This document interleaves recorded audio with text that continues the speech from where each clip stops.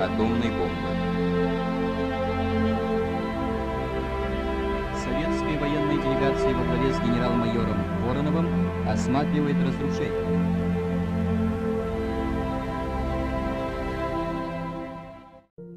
The story of Sadako's 1,000 paper cranes. In an effort to end World War II, the United States dropped an atomic bomb on Hiroshima, Japan on August 6, 1945. A young girl in Hiroshima, Japan, named Sadako Sasaki, was 2 years old when the atomic bomb was dropped. She survived the initial blast and grew up as a happy child who loved to run and play with her friends in elementary school. When Sadako was 11 years old, she started to feel weak and tired all of the time.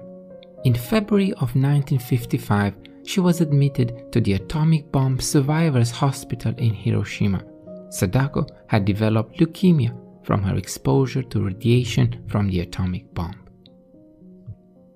Students from a girls' school in Nagoya, Japan, sent origami cranes to the hospital to help the patients feel better.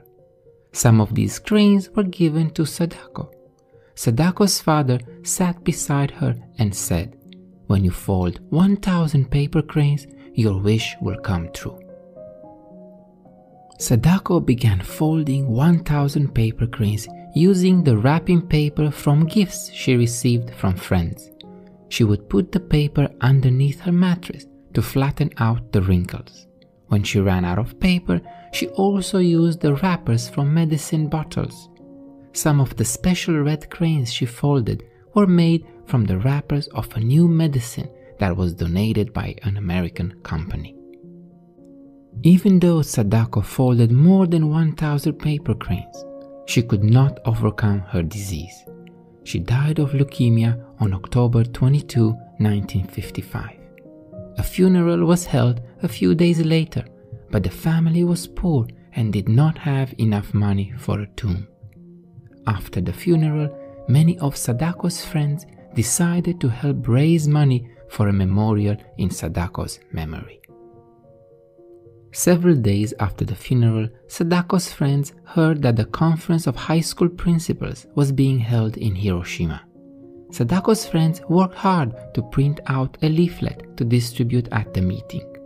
They hoped that the principals could help them raise money for Sadako's memorial.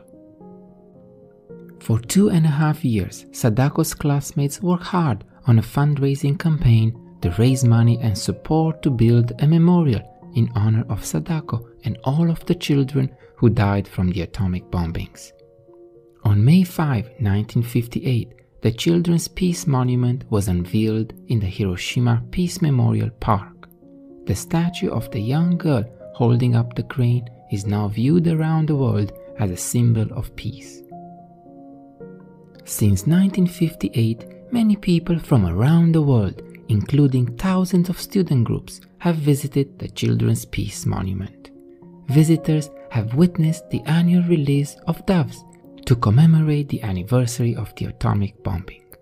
Many others have folded and sent strings of origami cranes to Hiroshima as a symbol of peace.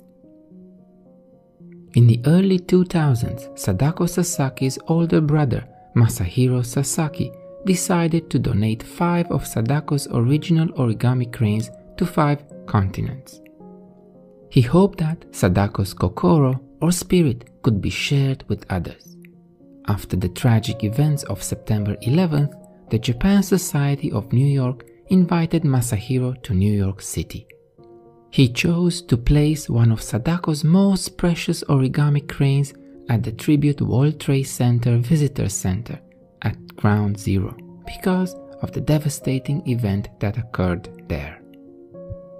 The origami crane is a symbol of the Sasaki family's hopes for compassion and peace, and, importantly, a lasting symbol of Sadako's life.